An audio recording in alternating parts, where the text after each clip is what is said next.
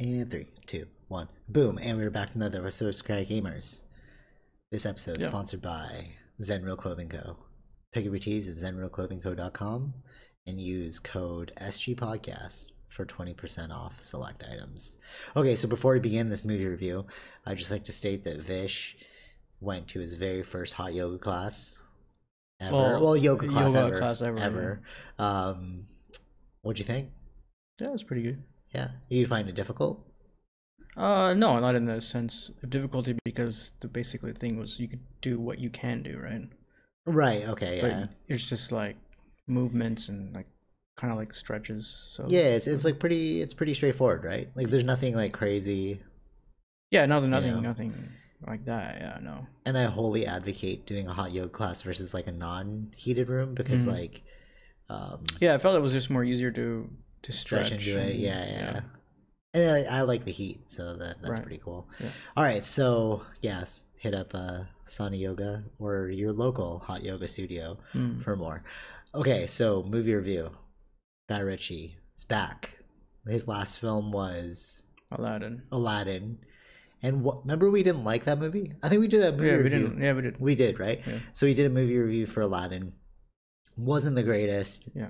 It kind of felt like anybody could have filmed that movie.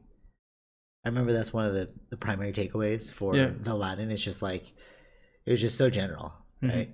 But with this one, Guy Ritchie's back. His style is like totally, like if you watched Snatch, Rock and Rolla, it's a standard Guy Ritchie film. So if you go into this and you like Guy Ritchie films, you'll appreciate this one. Yeah, right. But if you don't really like Guy Ritchie films, or you think you might, it's kind of like Quentin Tarantino. It's like it's a very specific taste, right? You know? Yeah. I feel it's like an acquired taste. Yeah. I mean, if you've seen enough, you will see how. So, like, I've forgotten how Guy Ritchie exactly is like. Well, let's just preface this with you fell asleep. Yeah. Like how many times? A few times. Yeah. Okay. So, like, the story there for you wasn't fully there. Well, yeah. It wasn't enough for me to keep my attention, I guess. Yeah. No, but I mean, like to give a full, like, take on the story. But like, we can't really dissect the storyline because, like, I'll bring up stuff and then you'll be like, "Oh, I don't remember that," or you might remember. You know, I don't know. Yeah, I don't know. Because you don't know what parts you fell asleep at. Yeah. You know. Yeah. So yeah, I was just trying to stay up, but like it just didn't work. So you're saying you not a fan of? Yeah. So like again, I think it was the same thing with the other Guy Ritchie movie that you like very much, and I did not. King Arthur. Oh yeah, totally. So yeah. And I don't think I've seen any of his movies in theaters other than King Arthur. Okay. Most of them were at home. Either maybe I was doing something and watching it. So it's kind of like just in the background. So but it kind of like I was awake for the whole story. But like in the movie theater scenario, plus we've got those recliner seats. It's it's I guess I was more prone to gonna be affected by sleep. Yeah, totally. And it was like a late show. Like as a late show, true. Yeah, that's true. But it's so funny though, it's the total opposite for me. Like with Guy Ritchie's movies, I have to keep paying attention because like everything comes into play. But it's like a bombardment of like talking. Yeah. You know? So like if you're going into this movie and you're like, "Oh, I'm gonna see like a bunch of action scenes." No, you won't see a bunch of action scenes. You'll get like some. Yeah. But like it's more like all of his movies are propelled forward by some sort of conversation, you know, and or a monologue, like they're talking to themselves, or like. But I really like that about his movies. You know, that's the style of movie. Like I would have to say, out of all the directors, he's probably my favorite. Right. Quentin Tarantino would be number 2. His movies are really good as well. But like we were saying on the drive back, that Quentin Tarantino is more eccentric in his characters. Like they're kind of weird. They always have like something weird about them, but Guy Ritchie's characters are always cool. Like there's always something cool about Guy Ritchie's characters. You know? Well, I mean, that's just the style that the world that he's in, right? Right. So I think like the characters like the gangster world, the character worlds for Quentin Tarantino aren't like that style. Like, they can't be, they can't be, because then it's like a different. Because they're like mobsters, totally. But see, so like I've been talking about Quentin Tarantino, like it reminded me of Hateful Eight. I liked that movie all the way through. Yeah, I hated that. I liked that movie all the way through. Yeah, I was bored. I wasn't, because I don't know. It's just, there is a lot of talking in that one, but it's like I don't know. It had something that grabbed my attention to it. But all right. So there is a lot of talking, yes, but they're not cool. So like, what I mean by cool is like there's no suaveness to each character. Like all of Guy Ritchie's characters are all suave. You know, there's some like element of like danger to them. Mm-hmm. You know, or like cleverness. Like they're all like because they're mobsters, right? So they're like clever. Mm-hmm. You know, but like with Hateful Eight, I kind of felt like it was just a story of people. Yeah, I guess I like that. Yeah, right. I prefer more of that. Because like you liked Crash. Yeah. Remember like Crash, Babylon. Mm-hmm. All those. I think it's called Babylon. Was it? Which one was that one? The Brad Pitt one, where like you like those movies where they all. Oh, Ad Astra. Talking about no. Which one? Babylon. From who? I don't remember who the character is, but it's like there's a bunch of different people, and all of their stories are independent. Oh yeah, I know what you're talking about. I got you. Yeah. So like that's your style of movie. You like those movies where like they're all. I guess maybe it's like a character thing, like it's like a personality thing, because like you like those ones where like all of their stories are independent and they come together in a tied manner. Yeah, I like those too, but like I like it better when they're like mobsters. You know, like Layer Cake. What's another one? Oh, right. The Big Short. You know, like all those, I like Big Short. Yeah, totally. Yeah, but like I'm saying, those are more lumped in towards like the chess movie styles. Yeah, you know. No, I really like Big Short. I mean, I think it depends. I don't know. It wasn't working for me. I don't know. I'd have to look back at the other ones. Like, did I really? Yeah, how much did I really like them? Or that's why it's funny when you're like, it wasn't working for me. But I'm like, but it was like all of his movies. Like you could like interchange this with another movie and be like, it could be for different reasons. It could be the recliner seats. It could be it's just like late movie. I don't know. Like these are. Maybe could have an impact. I have to look back at this movie again when it's out released. Yeah, so that I can actually get the full story, because I didn't get the ending. Like I woke up at the ending, I'm like, what happened? That's funny. Like there were characters in between that I did like, but again, they're just as characters that they are. Right? And couldn't really focus or think about the story as much, since I did miss some things. Right, and that's the thing. It's like like we were saying before that like. That like Guy Ritchie movies are like chess games, you know, because like you're moving something, but when you're moving it, it has a strategic role later on. You know, like the paperweight was a gun, but then she used that gun later on. But like they present it all innocuously, like they broke in to like get this girl back who was a druggie, and then he was saying like, oh, I know all of your names, I know everything about you, and then he's like, except for you, I don't know who you are. And then that guy got killed, and then they found out later like, oh, his father's like KGB or something like that. So it's like I did feel like that though, like the times that I was awake and stuff, like I did when they went into that room and he didn't know, like I felt like these are things that'll come back. Oh, interesting. Okay. So like finding that body in the freezer, but it's like why, like no, like but I didn't feel like it was. I didn't feel like. I think it was like I think pretty obvious to know that this will come back. But all right, putting it back to chess, it's sort of like you watch me move my rook, right? And you see me move my rook, but you're like, why are you moving that rook?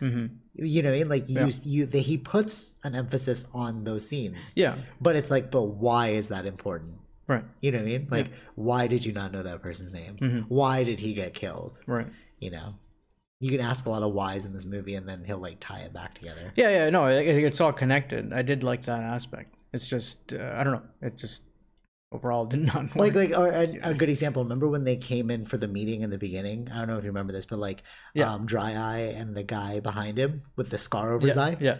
Remember? And then they're like, "Oh, Fook." Yeah. He's the one who did it, and they're like, okay, who's this guy? And they look at it, it's the guy with the scar on his eye. And you're like, oh shoot, he came back to play like a more important role. You know. But that was the way to know, because we would not have remembered who he looked like. The scar on his eye. Yeah, totally. And then like when he died, like they didn't give you like an obvious answer. He like committed suicide. Right. He like jumped off the track. And then you're like, oh, now how are we gonna figure out how it's all connected? You know. Right. Yeah. I didn't really get the ending. Oh, we didn't even score it in the beginning. Oh, yeah, okay, let's score it first. Well, from whatever I could tell, I don't know. 6.5. Oh wow! I thought you were gonna say like 5. Yeah, I was thinking. I don't know. I'm gonna give it. There were parts I liked, so when I was awake. Yeah, go ahead, sir. I'm gonna give it like an 8. Yeah. Expected. It's, like, okay. In the order of, do you remember Snatch? No, I don't remember. I don't remember much of his movies. I can't remember just the way that. Yeah, so maybe you just didn't really like them. Maybe like, no, I liked them in that aspect. Maybe just it wasn't like, those are not like my top. But like things. Totally, maybe I like them. Maybe you know. It's sort of like okay, so like if you're like if. But it was a long time ago that I watched it, so to remember it. Right. Yeah. I watch these movies like on the regular. That's what I'm saying. I think I really like. I know you. Yeah, like I will remember Christopher Nolan movies. Yeah, totally. Yeah. Like I remember. So like it's interesting how like these like each of these directors. The way I see it is like if you don't like a director, it's like okay, you just don't like that flavor. Yeah. You know what I mean? Because like if you're like you watch like a regular movie, you're like, oh, did you like the movie? Yeah, I liked it or I didn't like it, right? Yeah. Like general right? blockbuster types. Blockbuster types. You're like, did you like the Marvel movie? Yeah, but who was the director? I don't know, right? But with these, it's like these specific directors who write and direct, they have like a specific flavor. So it's like if you didn't like that Quentin Tarantino movie, you're probably not going to like all the other Quentin Tarantino movies. You know what I'm saying? It's like you know what to expect out of these. Yeah. So when you're saying like I didn't like it, it's not really like for me. It's not like you didn't like the movie. It's like you just don't like that style. Yeah, that's what I'm saying. Yeah. You know, like it just didn't work for me. Right. I think, and that's why you're giving it like a 6.5 because like you don't really like it. But for me, I'm like I give it an 8 because I'm like I like that style. Yeah, but there are movies that you could tell like we would both agree on that are really bad. Oh, what do you mean? No, like in general other ones. Sense. Yeah, other ones. Yeah. But those these are like these are unknown directors. Like the director itself is a character in that in the way it's done. Totally. So right. So like you expect, you know what you're gonna get from that person. Right. Except for the Aladdin one, that was a big shocker for me. I was what is this? Right. I mean, I think they used the name. People expected one thing. Like I don't think he had control. Yeah, totally. Of a lot of things because this is a Disney project and they don't want to give away the right. Yeah, totally. Like that, yeah. They don't want to make it gritty or anything like that. Yeah. But do you remember King Arthur? Like the King Arthur was like a boy on the streets.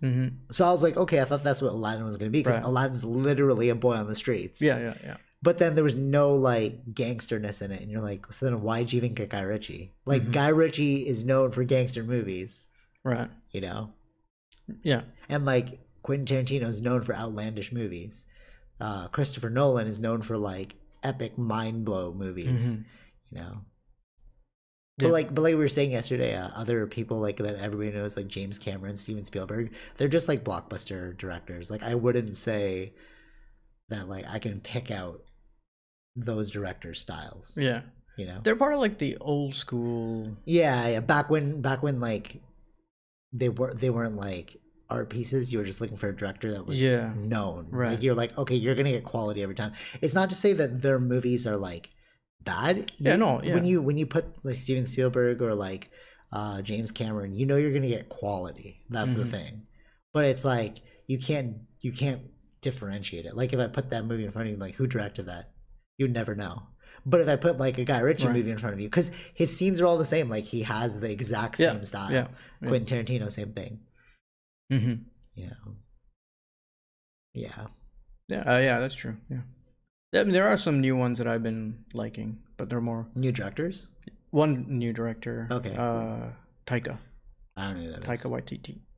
Oh yeah. But see, I can't tell what movies he made though. But you haven't seen a lot of his stuff. He's like a recent guy coming up from New Zealand. So I saw a New Zealand movie. This is like a comedy style. Okay, so he has a style. Because he filmed the Marvel, right? Didn't he film? He filmed Thor Ragnarok. Yeah. Yeah. So I was like, I can't really tell. Like, so that is not. It's comedy is his thing, and he did do it his way. Like he did have his thing, but I like Thor Ragnarok though. Yeah. That was like a good movie. Yeah. Yeah. So, but there are other things he does do of his own and of his own writing, like Jojo Rabbit. I still have to see that. Okay. Like he has a comedy style. To it, and he acts in his movies, but I don't think he did in. Oh no, he did. He does. Yeah, he did act in Thor Ragnarok too. Yeah, he was the rock guy. Rock guy, yeah. So he's like someone new that's kind of coming up.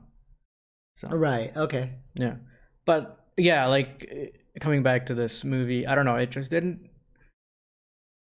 Again, yeah, I guess I've forgotten how. Like I've never watched his in theaters other than King Arthur, and I did not like that either. So it's like it's interesting. It's funny that it makes sense. Like it would continue the same way. Yeah, totally. Yeah. It's interesting. Like if you actually look at the cast of the movie, yeah, that was kind of fascinating. In that, like, I was kind of worried about this movie because I was like, why are there so many stars? Right. You know, and especially like the guy from Crazy Rich Asians being in this, I was like, oh, are you just like latching on the popularity of that thing? And I was like kind of worried that it wasn't going to be a good movie. But I thought it was amazing. But what did you think of the casting? I thought they were pretty good. Some of the ones that really liked the Crazy Rich Asians guy. I was like, dude, you are a good actor, yo. You're a really good actor. Yeah. I saw his other movie. There's another movie with Anna Kendrick he did, and I was like, I haven't seen. It's like a love story, right? I was like, yeah, I liked Colin Farrell for the little that I saw him, but yeah, Colin Farrell's. I always liked that guy. I don't know. He's just a funny guy. Yeah, he's great. Yeah, I love his movies. Yeah. He kind of like had a hiatus, eh? He used to do like so many action movies, remember? Yeah. He does, sometimes things happen. But like he hires, like again, it's all done in London, so he's only hiring like people. These are all London or UK. Oh, really? Yeah?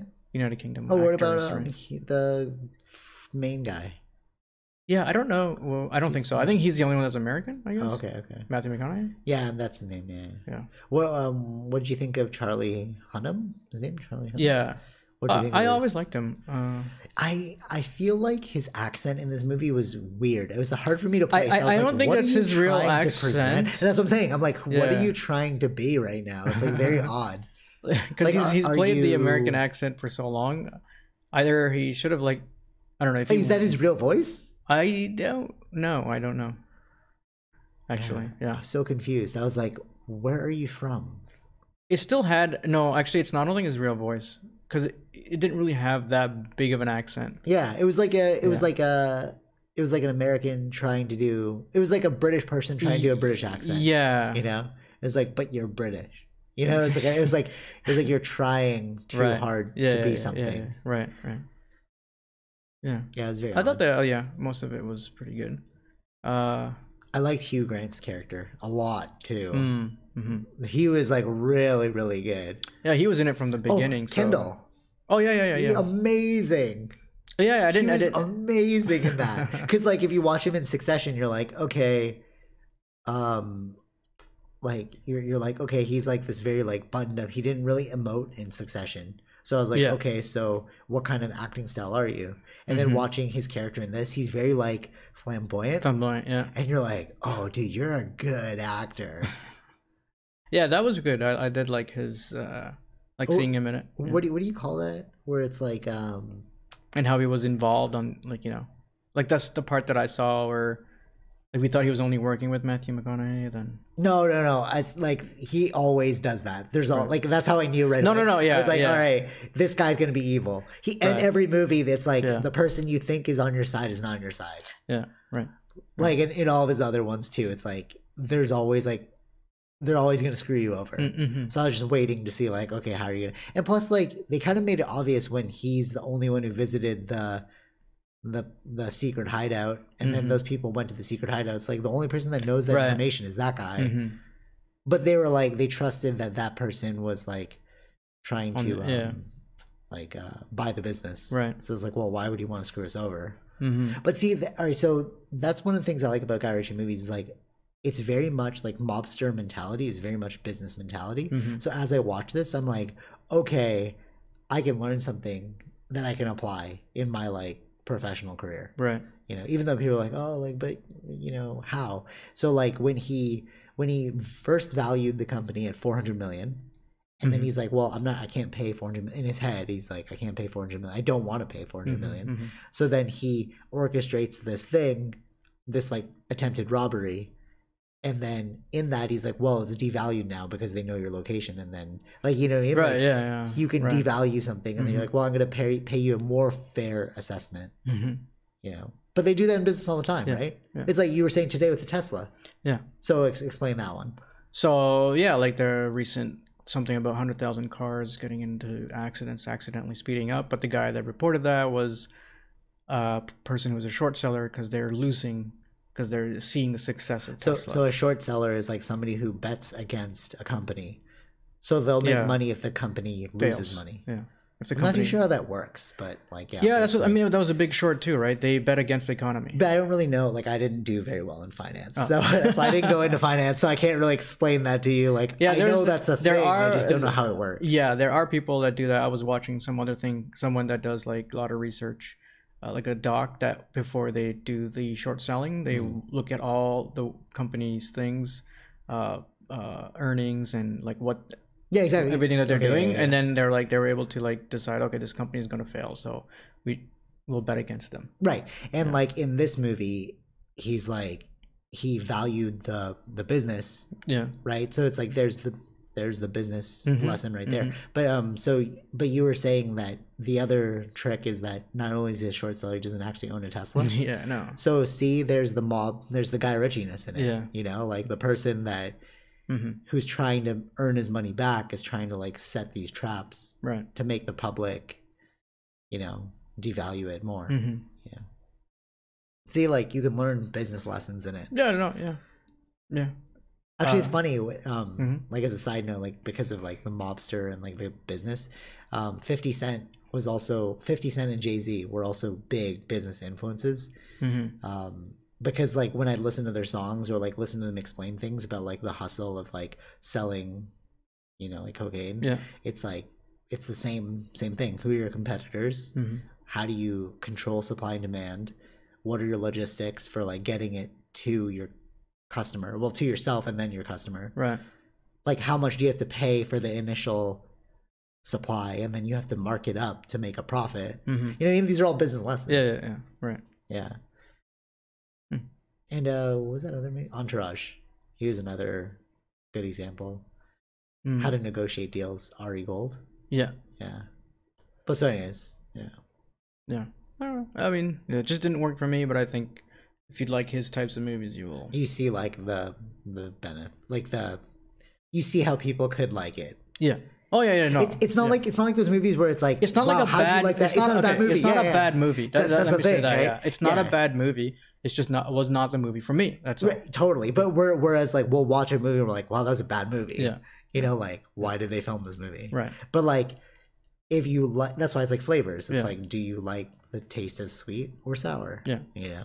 Like Quentin Tarantino isn't bad, but no, he's not bad. You might not like his art style. Totally. Yeah. Like Hateful Eight. I can see why people like it. I just found that movie boring. Yeah. Yeah. You know? Which totally makes sense. Yeah. Or like Django. A lot of people couldn't watch that movie because there's like so much like gore and like slavery and like the use of the N-word. Yeah. Right. So like people didn't like it, but it's like, no, it's not a bad movie though. It's just like not your flavor. Yeah. Yeah. Right. Yeah. I love that movie. Django? Yeah, I love that too. I love it, but it's like too much. So I can't handle it. It's so like dark. There's just so much like, you know what I find with Quentin Tarantino movies? I know we're talking about Guy Ritchie, but like Quentin Tarantino movies feel very epic. Like every character's got a long backstory. Yeah. But I was watching his director like interviews, and like he gives each character a really thorough backstory. Yeah. Like they could have their own individual movie, but he never shows it to you. He just shows that to the actor, so the actor knows what they're gonna act like in this movie. Yeah. You know? I feel like Guy Ritchie might do the same thing. But to Guy Ritchie's credit, he hangs out with a lot of mobsters in order to find out like how to write these stories, which I thought was so cool. Like that's awesome. Like you actually put yourself like you do some real actual like, research, you know, like so he like everything you watch in a Guy Ritchie movie, it's like something he learned from a mobster that he's putting into a film. Right. So like if a mobster watches, the mobster will be like, yeah, we do that. Yeah, that's like a commitment to your craft. You know that Guy Ritchie used to like he started off by making music videos.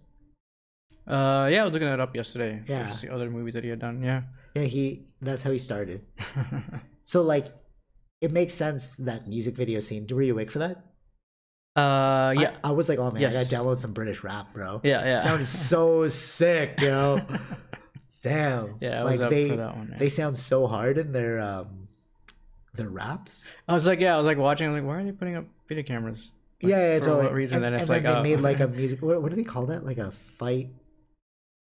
I forgot what they called it. I don't know. Yeah, they said it was like something. It's like a big thing where they film fights and then they turn them into music videos. Right. Yeah, that's cool. I really like that. Yeah. So, guess anything else? Oh, if you're, I don't know who directed this movie, but there's a movie called Layer Cake. So like gangster movies have been around for like a long time, and like Martin Scorsese did The Departed. Right, and I don't know who did Layer Cake, but that's another gangster movie. Right, but see, the difference is like Guy Ritchie specializes in them. So like Martin Scorsese, he did do The Departed, and I love The Departed, but at the same time, like you can't watch another Martin Scorsese movie and be like, oh yeah, another gangster movie. Like it's like Guy Ritchie is the king of gangster movies, you know? Even though other people do it, you know. Right. Yeah. Like or Sopranos, like the TV show. Like I don't know who filmed that one, but I think there's different directors per episode, right?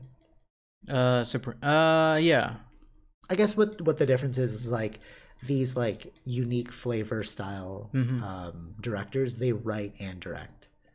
So that's what really sets them apart because they put themselves into like the movie. Right. So are they even really directors or are they just writers? You know what I'm saying? It's like what are you really? Well, it's more about like who you're hiring, right? As the direction that you want to take the movie in a sense. Like Right. Like who works best? What kind of cinematographer do you want? That's actually fascinating because like we always hear about like the directors, but the director doesn't actually do like the filming. Yeah. Like physically filming. No. Like the director is like the conductor of the orchestra. Right. You know? Yeah. I guess maybe that's why we place a lot of emphasis on the directors. I don't really know. Yeah, because like I like the directors of photography better. He's the conductor to the music. Yeah. Right. Yeah, totally. I wish other. Oh, who's another? Jay and Silent Bob. That guy, Silent Bob. He writes his own and films them. Right. He's another one. So like, you remember Dogma? Yeah. So, well, I know the name. I don't remember. So like Dogma, Jay and Silent Bob, like they all have a specific style too. He's another good one. Yeah. There's far and few between that has this kind of like director. And yeah. Totally. I was gonna say like they should do more of that, but then at the same time it's like, but some directors just aren't good storytellers. They're just good directors. Yeah. Like you get like very specialized. You get like a real artist when they write and direct, I think. Yeah. Because it's like each movie's an art piece. Yeah, but almost like all those are niches of their own. Totally. So it's very difficult to, like, really make a lot of money with these sorts of movies. So yeah, that is the thing. Yeah. Yeah, you're not gonna get like a blockbuster huge hit. But you will if you're the director of like a blockbuster movie. But it's like you don't really have control over it. Yeah. I mean that's case in point. The Aladdin movie, right? Like he was the director, but like you can totally tell like you were completely like bound. Yeah, all that stuff was Even it's funny though, even in watching the promotional stuff, like the interviews for Aladdin, like you can tell that Guy Ritchie was kind of like, I just have to be here. Was that last year? Yeah, it was last year. That's good. Within a year, he brought up another one. That's good. Yeah, true. You know what's funny? When I first saw the commercial for this, I didn't watch it fully because like when he put it on his Instagram. Didn't you say thought it was an ad? I thought it was an ad, yeah. Because he started technically is, but because he started his beer company, right. So when I saw his Instagram, and then they were like, it was Charlie Hunnam and what's his name? Hugh Matthew. No, the other guy. I don't remember. Hugh Grant. Yeah. So when I saw them two in that scene, and then he poured the beer or whatever, I was like, oh, this is an ad for your alcohol. So I disregarded it, and then like months later, you were like, have you seen his trailer yet? And I was like, yeah, isn't that an ad? Oh yeah. And then I finally watched the trailer, and I was like, oh, this looks pretty good. Yeah. Actually, I thought it looked a little corny at first, because I was like, I think maybe I was just salty after that Aladdin thing. So I was kind of like, oh, I don't really know if I trust you again. Right. But then watching this, I was like, I trust you. Right. Yeah. Anyway, so. Yeah, I mean, I mean, I don't want to take anything away. Like, you can try different things, but sometimes it doesn't work. Yeah, totally. Again, it's like flavors. Yeah. Like, so if you're into this movie, if you're into this style of movie, if you've watched other Guy Ritchie movies, go check this one out. It's a standard Guy Ritchie film. But if you're like, you haven't really seen those movies, or you don't really like that style, like, go in with caution, because it's definitely not like a blockbuster. Like, it's like a very niche movie. It's a very niche style. Yeah. So final score, I'll stick to the same 6.5. Yeah, I'll give it a 9. Okay. Yeah. I'll boost it up a little I mean, if you should go check out his other ones, and if you like them, you should go see this. Like totally. I agree. Yeah. In terms of his other hits, like just not Snatch, bad, just not for me. In terms of like how would I order them, I would say I like Rock and Rolla was like Snatch. I really like because of that's the Brad iconic Pitt's character. Yeah, it's iconic. Brad Pitt's character is like a legend. Yeah. So it's like I kind of had to like that movie by default. Damn, actually, no, I'm still gonna keep Snatch there. It was so good. It was so good. Snatch, and then you're gonna have King Arthur. Oh, I really liked King Arthur. Snatch, King Arthur, and then this one is tied with Rock and Rolla. I don't know which. Is Lock, Stock, and Barrel his too? Yeah, I didn't watch that though. Oh, I watched like 20 minutes of it. No, not 20. Sorry, I watched like 10 minutes of it, and I was like, wow, this is so old school. Like the angles he was using, I was like, oh, you're still new. Because the first Guy Ritchie movie I ever watched was Snatch, and then I tried to watch Lock, Stock, and that was like, before Snatch. That was like way before, like 5 years or something like that. Okay. So like he was still like that was his breakout hit though when he made Lock, Stock. Like everyone's like, oh, he's an amazing director writer. But like I had seen Snatch already, so like he was already good. Yeah, you know.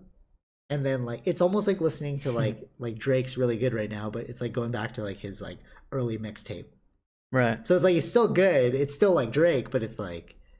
Yeah. It's not perfect yet because he's more progressed. Yeah. Yeah. But like when you watch like Snatch, that's when it starts getting really good. Right. Yeah.